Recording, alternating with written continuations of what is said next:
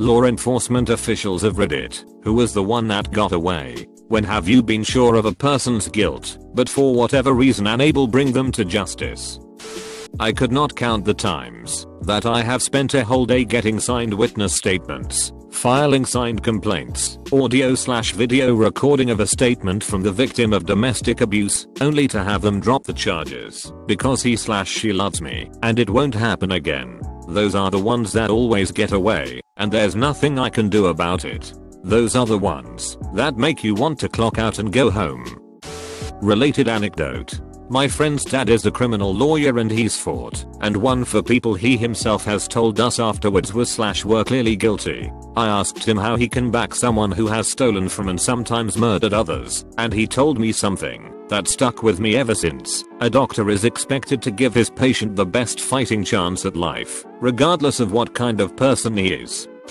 So now for a real story. My dad was a Fed and once prosecuted a case where a father blew up his wife and infant son in his truck and tried to make it look like the explosive in the pickup bed exploded by accident. The trial really ripped my pop up since it was a difficult case to prove, but he was convinced in every way the guy did it, simply because it was physically impossible for the explosive, I will admit I can't remember why or type, this was 25 years ago, to have blown in the way claimed. My dad was and is an explosive expert and has trained hundreds of officers. Anyhow, the guy convinced the jury to exonerate him, and man, was my pop pissed. He talked in tears about seeing parts of the baby hanging from a tree. Bad times. Edit. I talked to my dad and have some details I had forgotten or never knew. The explosive was Tovox, which I guess is used in mining.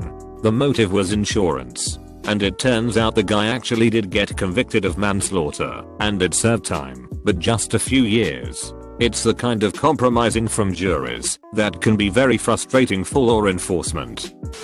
My dad arrested a guy about 2 decades ago on suspected murder charges. The guy pulled a gun on my dad, who full on tackled the perp. Sadly, there wasn't enough evidence to convict the guy of murder. He was still in for a few years for pulling a gun on a cop.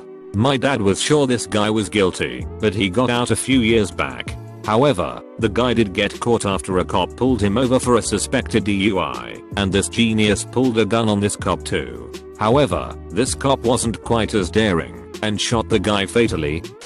My grandfather was a cop in a small town with very little crime. Every day he would go to the same cafe for a wrap coffee. A man recruited a partner to go on a murder spree, but they only had one gun. The first step of the plan was fake a fight out back of the cafe, and when my grandfather responded, they would jump him and steal his gun. Luckily the man's partner backed out at the last second, and they never executed step 1 of their plan. The man changed his plans and ended up killing a cab driver. My grandfather ironically was the one that apprehended him, and he told my grandfather the whole story. He also told my grandfather he was going to fake being insane and would eventually walk out of the mental hospital. My grandfather told this to the judge, but he said it was not admissible. The man ended up walking out of the mental hospital, fled to California, where he brutal murdered at least 2 other people. P.S. One thing that always gets me thinking about this story is that if they both went through with their plan and killed my grandfather, I would not be here today. The thought kind of weirds me out. In my hometown there was a 22-year-old college student who lived with his parents. He wasn't doing very well in school, and the school in question was expensive, so his parents decided to stop paying for college and maybe that he should get a real job. The kid was pissed and decided that the best thing to do would be to kill his parents. So, he bought an axe and used it in a manner that resulted in his parents' deaths. It was quite gruesome. I remember hearing that the father took a blow to the head and was knocked out, but didn't die right away. Rather, he woke up a few hours after his son left and stumbled around the house with partial brain damage before dying from exsanguination. The police in this town hadn't had a crime this horrific in 30 years. Proper procedure was not followed. Not only was evidence at the crime scene not preserved, but the scene was basically trashed. The whole department tracked bloody footprints everywhere, evidence was moved or misplaced, and so forth. They had no witnesses. They were unable to even file charges against the son, even though the circumstantial evidence was fairly compelling. Quite something to get away. Edit. Looks like I got the biggest detail completely wrong. In fact, the guy was convicted, but the police mishandling of the case was true. Additionally, it seems the mother of the murderer actually maintained her son's innocence even during the trial. Apparently, he had also attempted to murder her. She survived, but she didn't recall the incident. Although I now work for a large policing service, network admin, this particular tale goes back to my much younger days working as campus security at a big Canadian university. This campus is at the top of a small mountain, which is relevant to the story. My buddy and I were called to check out an accident. When we arrived, we found a single car a good 10 feet off the road, facing the edge of a cliff. Another 10 feet or so, and they would have been several hundred feet further down, on the highway below, or into the ocean. Dude behind the wheel is so drunk he can't comprehend what's going on at all. His pal in the back seat, or rather lying on floor in the back, is out cold. They're both covered in blood, as are most surfaces of the car, but it looks like it's all from a bar fight. There don't appear to be any injuries from running off the road. Partner and I are trained in first aid and have all our kits in our car, but we call to dispatch to get the real cops up here fast. Dude behind the wheel apparently thinks this would be a good time to leave, so he hits the gas to take off and starts steering towards the edge to get away from us. Fortunately, the car wasn't running. I'm in the rear trying to see if the guy in the back is still breathing, while my partner is trying to talk to Dude. Dude realizes why the car isn't moving, and so starts to fumble with the keys. Partner swiftly and carefully remove and pocket the keys, without Dude realizing what's happening. So, about 10 minutes later, the police arrive, along with an ambulance. We all shake our heads at these idiots, and are thankful they didn't kill themselves or anyone else. Everyone goes away, and then it goes to court. The driver is fighting the drunk driving charges, says it wasn't him behind the wheel. My partner and I, along with the two cops, are pulled in to give our stories. Dude gets off on a technicality. When partner took away Dude's keys, he took away Dude's rights to leave. He detained the idiot without reading him any sort of rights of detainment. Not a serious crime, but it seriously pissed the four of us off, and I'm obviously still cheesed about it 30 years later. I'm not in law enforcement, but I'm in a related field, and saw a situation in which prosecutors had 4 main witnesses to a crime, drug trafficking, I think, suddenly back out, and refuse to testify against the guy. Without their testimony, they were unable to convict the guy. Everyone knew that the witnesses had been blackmailed, but no one could do anything about it. Something happened once, when I was working in casino surveillance, which really ate me up inside. As the story goes, we were very understaffed at the time. Basically, I was working alone at 4 AM on a Saturday night. I was watching 2 separate events on the CCTV. One to cameras, I had 2 males causing destruction of the casino property, which was escalating quickly, and on another to cameras I had 2 males being asked to leave the casino for being intoxicated. I was paying attention to both incidents, but was far more focused on the damage to property, as the 2 males were not showing any signs of aggression, and basically left on their own accord. The 2 guys met what I thought was a third friend outside, and went to get a taxi without any fuss at all. I say friend, as they shook hands, and appeared friendly towards each other. The 3 guys walked towards the taxi, rank all buddy, so I focused back on the more important business. After a few seconds I look back at the 3 guys and the third friend is lying in the middle of the road.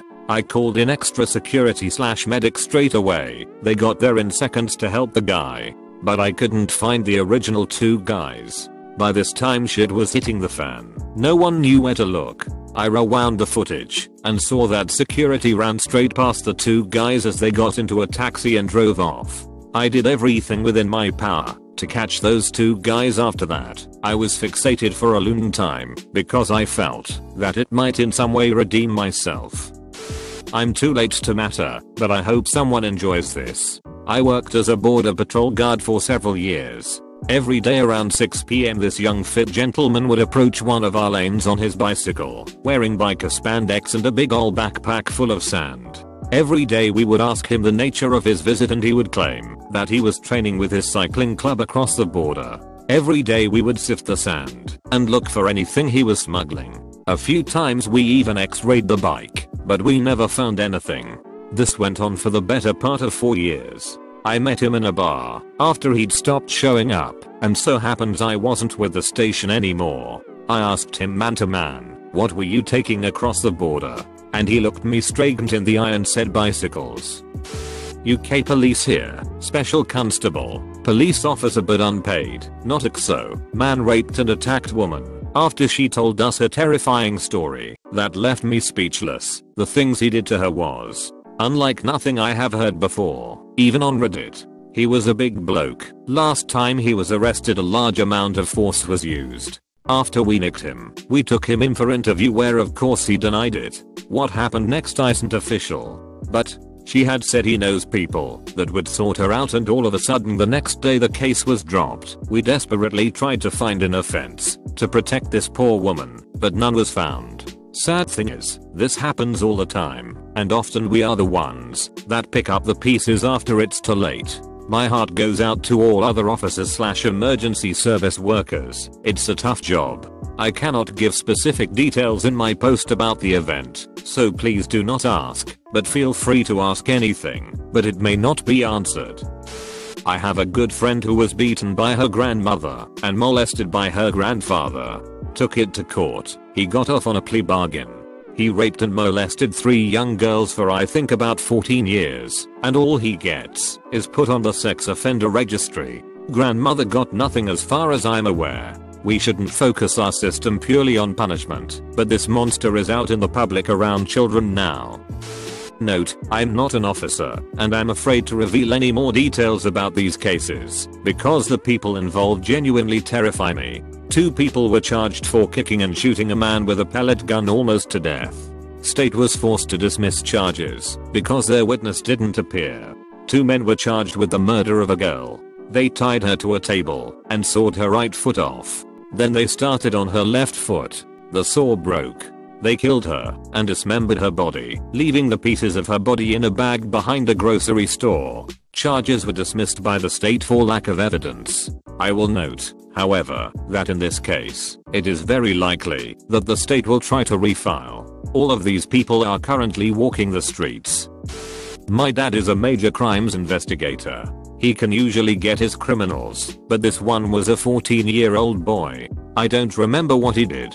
They had him in custody and my dad was interrogating him, and the first thing my dad did was read him his Miranda rights. For whatever reason, my dad decided it would be a good idea to break down the Miranda rights so the kid could understand them better, probably so he wouldn't feel that he coerced a confession. When the kid had no idea, he continued to give a full confession. Well, that kinda backfired, because when they got to court, the kid's lawyer got them to throw out the entire confession, saying that he did not understand his rights and that, based on the way my dad phrased it, the kid thought if he admitted it, my dad would write it down on his clipboard and it would never come back to bite him in the ass. I guarantee that wasn't true. The kid just admitted to it and then realized he made a huge mistake. The court threw out the confession and the kid got away with it. My dad was pissed. TL. Doctor, don't be nice to criminals, even young ones. My father was in CSI and the biggest murder that hit our town in years happened when I was in 3rd or 4th grade. The first time they went to trial, the suspect was found guilty, due in part to my dad's work, but somehow the defense attorneys found out that the prosecution had hidden some details that could have caused a non-guilty ruling. It went to trial again. When the second trial happened, probably 3 or 4 years later, my father had to return and give his testimony, and it ended in a hung jury. The third trial didn't happen until I was a senior in high school, and this time they find him not guilty. I've never asked my dad about it, but my mom says that, while he never said it outright, it always disappointed him that this happened. After the fact, there were a bunch of true crime shows made about the case. It's weird seeing a show about a case your father worked on.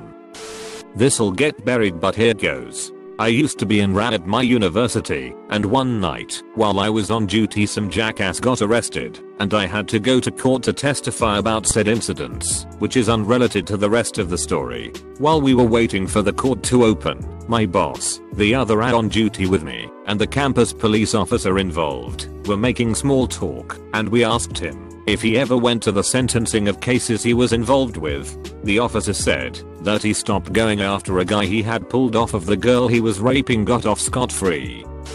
Gotta keep a few details fuzzy, but here goes. So this guy picks up a hitchhiker in a rural area. Unfortunately for her, she had fallen on some hard times and didn't particularly want to be found, which goes some way towards explaining why nobody noticed when he kidnapped her and kept her as his slave for several days. Eventually she manages to escape and contacts police, but he never comes back to the house. Finally he's tracked down in a larger city some distance away. He's brought in, and a search of his house in this city reveals a disturbingly clean basement with some indication that there had been shackles installed on the wall previously, but no forensic evidence. There was also a very large blowtorch sitting in the center of the room. He's brought in, and his name is cross-checked against various databases, and lo/behold, turns out he was caught in Europe after almost exactly the same thing happened, right down to the blowtorch in the basement. Their case had gotten fucked somehow, and he'd just been deported back here. Thanks for the warning. He makes some admissions regarding European events, but nothing that was particularly useful here. In fact, the only thing his admission really achieved was assuring that we were absolutely certain a serial killer was doing a very light stretch.